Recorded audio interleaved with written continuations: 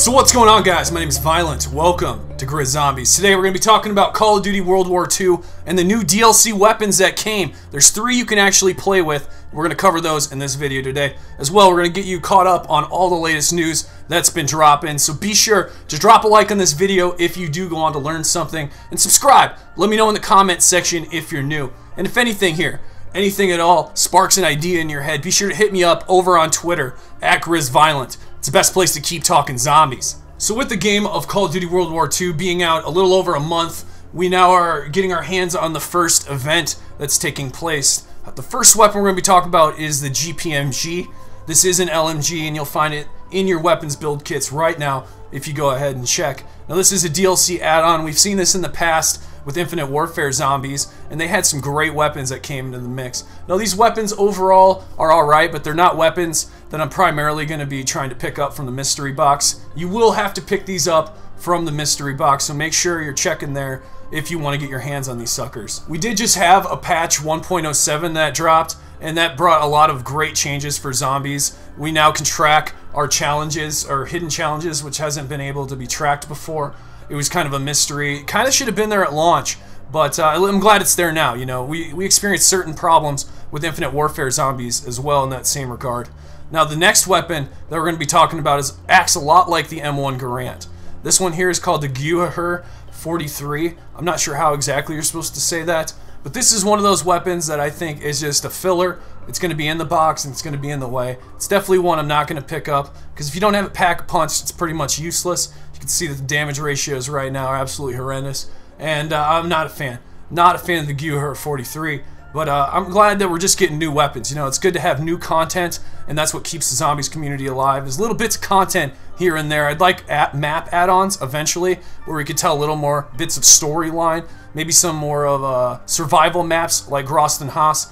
We could have something like that, and continuing on our way to DLC 1, maybe another map like that, or just an extension of the final Reich. I would love something like that, just sort of a map expansion, tell a little bit more story. The weapon you're seeing now is called the Sten. This is one you absolutely can get from your special order in multiplayer right now. Just head into the headquarters and they have a variant there if you complete that special order.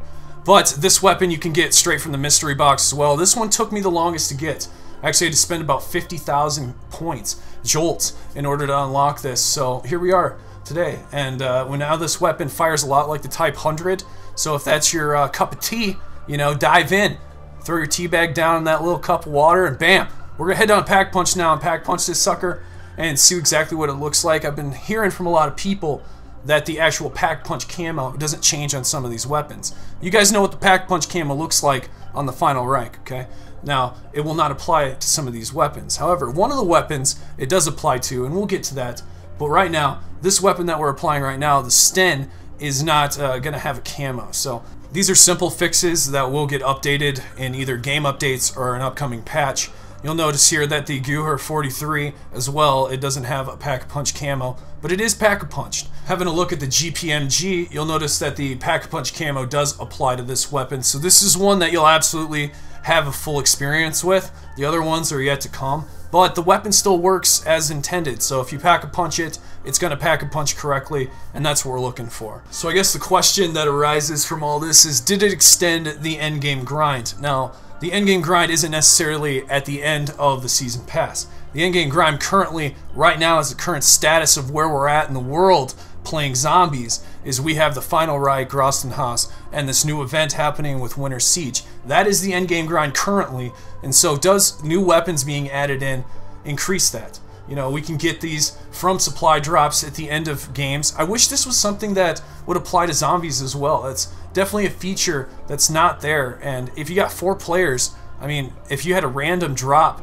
that occurred every now and then, and even if this would continue on after the Winter Siege, where we'd be able to accept a supply drop at the end of the match, if you're solo, I still think it should be a random generator. Either you get it or you don't. Just the fact that it's there, because the odds are stacked against us opening these supply drops, and we know it. So the more we can get, the better, because then we can get duplicates, and that'll work for us with armory credits, and you know, it's just going to extend the endgame grind a little bit more, having more features available for us to play.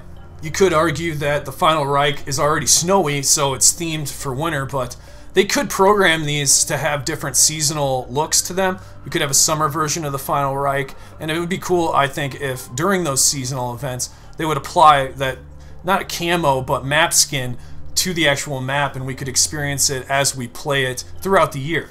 So what you're going to notice when you go to headquarters is there's these new winter supply drops that are dropping, right, for the Winter Siege event, and you can get these yourselves. The new quartermaster is here, the chick has left, but a lot of people are getting just junk, and I noticed just by looking around too, a lot of people were getting like just handles for pistols or whatever, the grips, but I'm going to go ahead and accept my free gift, and we'll check out what we get.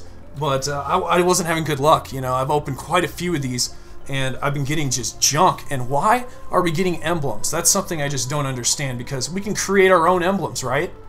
So it's just filling up space. This is something that I'm totally against. I've tweeted at Michael Condrey, and I'm like, why are actual emblems being awarded here? I got a lot of emotes too. It's okay to have emotes every now and then, but I'm looking for those weapons, you know, and when there's just this pointless stuff just locked and loaded in there, it draws away from it a little bit, knowing that it's purposefully put there to make your odds stacked against you. If you watched the Game Awards that happened, it was the 2017 version, happened last night, you would notice that there were people even talking about microtransactions being a problem, that it's bullshit, that it needs to improve and change, and a lot of the success of games that are free to play like Fortnite are doing it right. You know, microtransactions are what you pay for, but the base version of the game is still fun and gives you a chance to get anything that you want. So I think that we're going to move in that direction eventually, once we get past this whole concept of microtransactions ruling the game. But right now you're seeing a way that you can earn these supply drops. So in the contracts, the special order, you can get the Sten, just the base version. I'm not sure if it's winter themed, but you can absolutely get a version of the Sten there and try it out for yourself. In multiplayer, the other ones you will have to earn any variant. You don't have to get the base variant just to unlock it. But some of you guys might be wondering if there's any glitches that are still available that are working right now. You remember this glitch where you had to die into this little corner and you would be able to go upstairs, right? It's a really glitched out area. You're pretty much invincible, God mode. You do got to look out for the Wessler zombies, but they made this a jump in glitch now. So whatever they did, they totally screwed it up. And if you go here now and crouch into the corner where you're pretty much stopped, you might screw this up a few times, but it's really easy. It's literally a jump in glitch and you're basically out of the map. It's so simple to do.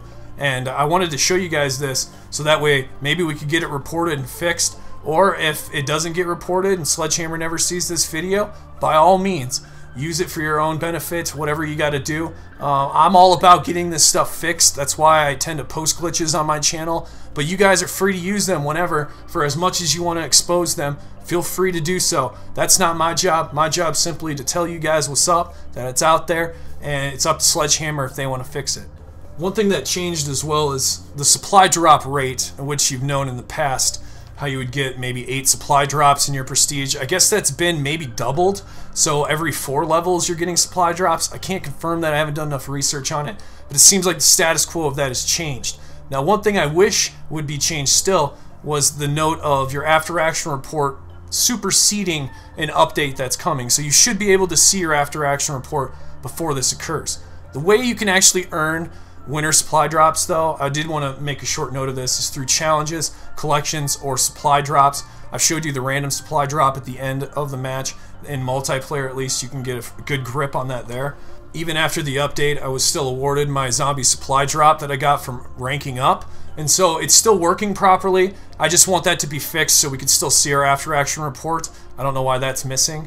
So here we are in headquarters, and I just wanted to note that the quartermaster that we saw in the past will be coming back again, but it's not until after this event. As well as you can get the Bon Voyage camo if you link your Twitch Prime account with your Call of Duty account. The Winter Siege event will be lasting until January 2nd. There are double XP events, and zombies will be getting double XP around the 22nd of December. I think it's through the 26th. I will confirm that in a video coming up, but I just want to give you guys a little note ahead of time. There will be double XP coming to zombies. That's going to wrap it up pretty much for this video. Just note that a lot of junk is dropping right now, including emblems, which I'll never understand, from these winter supply drops. So you're going to have to open a lot. I'm going to be doing the same, but hopefully we can clutch all the variants that we needed on the winter versions of these weapons. See you in the next one. Violent out.